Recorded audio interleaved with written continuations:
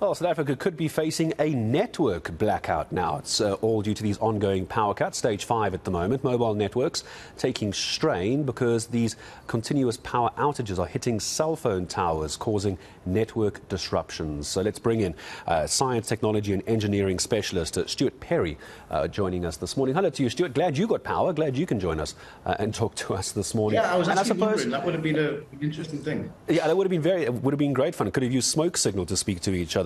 I suppose this was always going to happen, isn't it? Because, you know, all of us every day are struggling with it. We can't charge cell phones. My garage battery died again this morning. I had to do it manually. These are the problems I deal with in life. But the country is dealing with a problem with batteries around cell phone towers. I suppose they also need to run on batteries, and those are also being destroyed at the moment, aren't they? Yeah, that's the thing. I think for network providers, I mean, this may not be a popular opinion, but I actually feel sorry for them. They're in a very, very difficult position. When we were at stage 2 and consistent stage 2 problems, they could kind of handle it. You know, you ship in generators, you have battery backup. The great thing about the lower stages is all of those things have time to be topped up. The batteries have time to charge.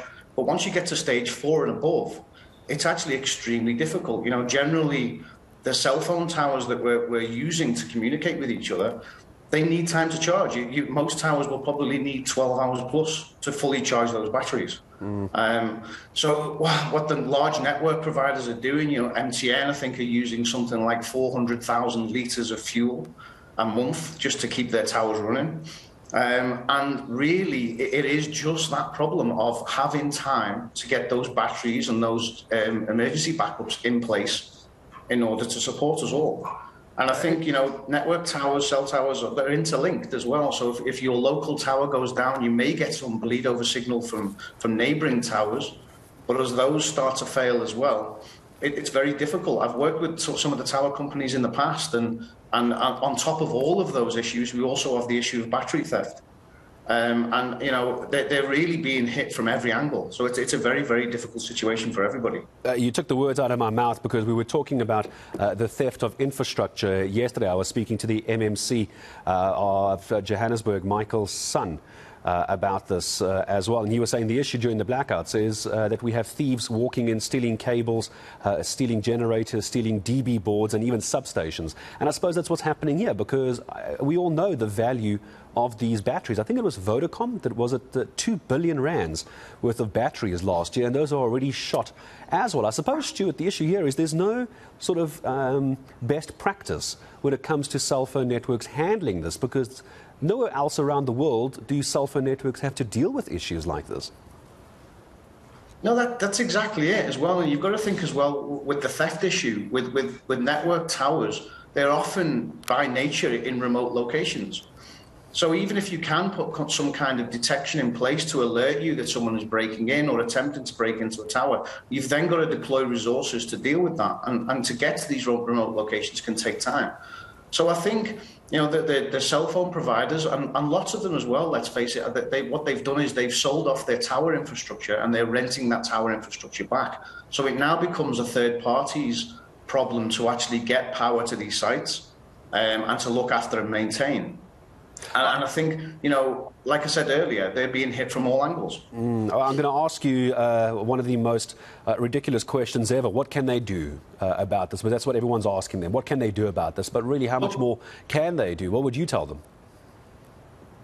Yeah, I think they definitely don't need my advice, but I think they're doing lots already. And I think that's what we all need to acknowledge. Is just the higher stages make it very, very difficult. So they're already, MTN, like we said, 400,000 litres of fuel a month. They're putting protection systems in. There's detection systems to uncover theft. There's tracking technologies being used in the batteries.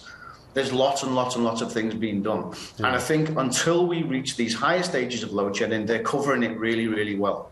The next step, maybe, is further fall over power. So when the main backup power fails, then additional power resources are put in place to take over from those backups. And I think they're rolling out solar across lots of these cell phone towers as well to keep the batteries charged and to stop this problem with the loss of backup power.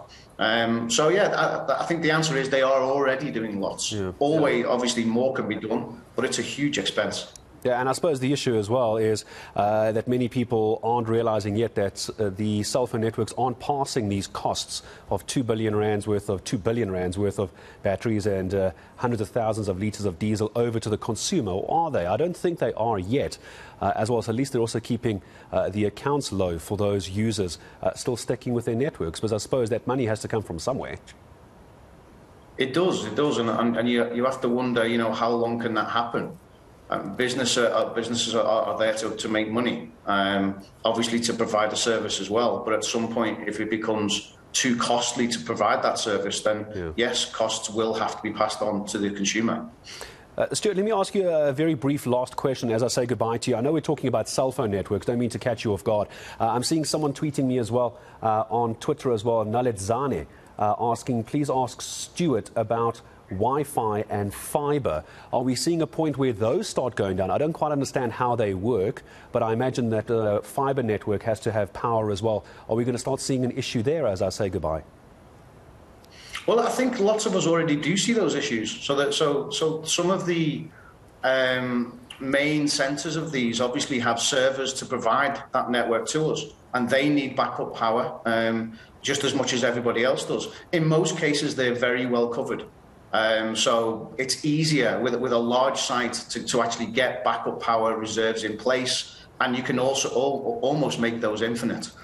So yes, to a degree we are already suffering those problems, but no, I wouldn't worry about it going forward. I think we're very well covered. Yeah, I think hopefully that's the way it's going to stay as well. Stuart, thank you very much. I appreciate your time this morning. Stuart Perry, Science, Technology and Engineering Specialist, talking to us about cell phone networks and the problems we're all having because of the batteries dying at cell phone towers.